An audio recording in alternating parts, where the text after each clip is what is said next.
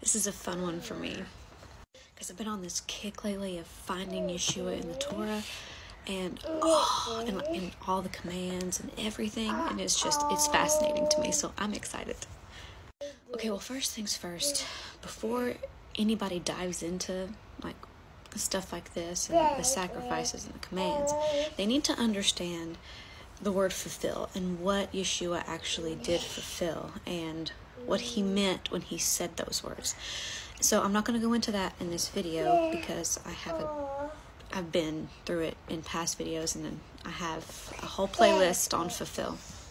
Anyway, I just needed to preface that. So in Amos 3:7, the Father says that he does nothing without revealing his plan to the prophets first. If you go through all of the prophecies, especially Isaiah, Daniel, Jeremiah, and Zechariah, Ezekiel, and Revelation, these are end-time prophecies that tell of Messiah's first coming and his second, and the things that he is required to do. It tells where he's coming from, the root of David, the tribe of Judah, King of Judah. He has to come from that line.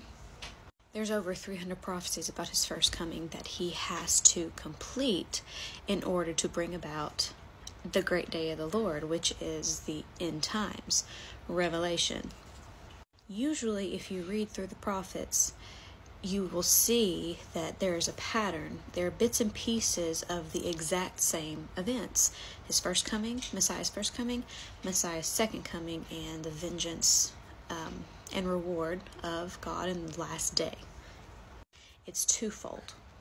And everything leading up to it, even now, is a build-up of coming to the great day of the Lord. Now let's go back to the Torah.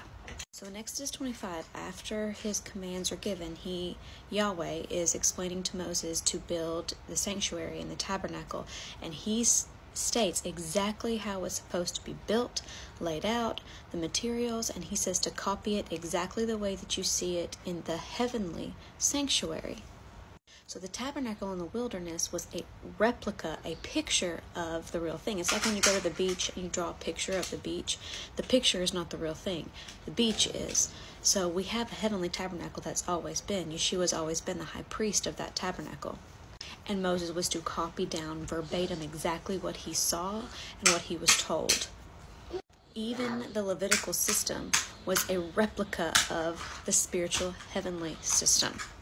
Hebrews 8 references this too. It's a type and shadow, a replica. This held the place until Messiah came and fulfilled the first part of the prophecy. So if we go and read exactly how Yahweh told Moses to prepare and build the tabernacle, and we walk through the tabernacle, we have the outer court with the basin, the water, and the altar, and then we go into the holy place where it has all the furnishings, the bread of presence, the menorah, the incense where the prayers are going up, and then we go into the holiest of holies with the Ark of the Covenant and the testimony, which is the commands, and the Ark of the Covenant and all the draperies and stuff. All of those are a shadow picture of Yeshua. Every single thing can be traced to him, even down to the colors. Gold and silver, wool and linen. It's all a type and shadow of our great high priest, exactly as Moses saw it. Remember, he could not create anything on his own. He had to write down exactly what he saw in heaven at the Father's throne, in the Father's throne. So the system built up and there has to be a shedding of blood for atonement of sin. We know this. So the system prepared to make atonement for sin before Yeshua came is Yeshua's plan as well. Moses copied it from the heavenlies, and we know that the Word became flesh and dwelt among us, tabernacled among us. So if we take the Torah and walk through the tabernacle, walk through the cleansing process, the Levite process, if we walk through the altar process, we walk into the holy place, not the holiest of holies, the holy place. So the tabernacle and the sacrifices that go along with the tabernacle were a foreshadowing of Messiah's sacrifice. So how does that apply with now, after that sacrifice has come. That perfect sacrifice that he made on the stake has come. He has now taken his place as great high priest. Well, if we go back and look in the Torah, what is the role of the great high priest? To make atonement for the people, to go into the holiest of holies. So the sacrifices of bulls and rams and doves and all those things that they used to do on the altar before Yeshua came, he does now in the heavenly temple, the original temple that the tabernacle was built after. Hebrews explains this beautifully, I think. He makes atonement for us in our blood in the heavenlies as we ask for forgiveness and repentance. And we now offer our bodies as a living sacrifice with our praise from our mouth, the way that we live, our obedience, our dedication to the Father and his people, being a temple of the Holy Spirit. We don't have the physical sacrificial system, but we have the heavenly sacrificial system right now. So the legal sacrificial system is still in place because it always has been, since the sacrificial system of the Levites wasn't a replica of the heavenly system. It wasn't the real thing, just a placeholder. While we don't sacrifice rams and bulls and doves because Yeshua's blood covers that sin sacrifice. But you have to think, there were many different kinds of sacrifices, and we are commanded to offer our bodies as the dwelling place of the Holy Spirit and the temple of the Holy Spirit as a living sacrifice, which is one of the reasons why it's so important to keep your temple spiritually and physically clean, because a very holy, powerful spirit indwells within it, given by our great high priest. Our altar is now our mind and our heart.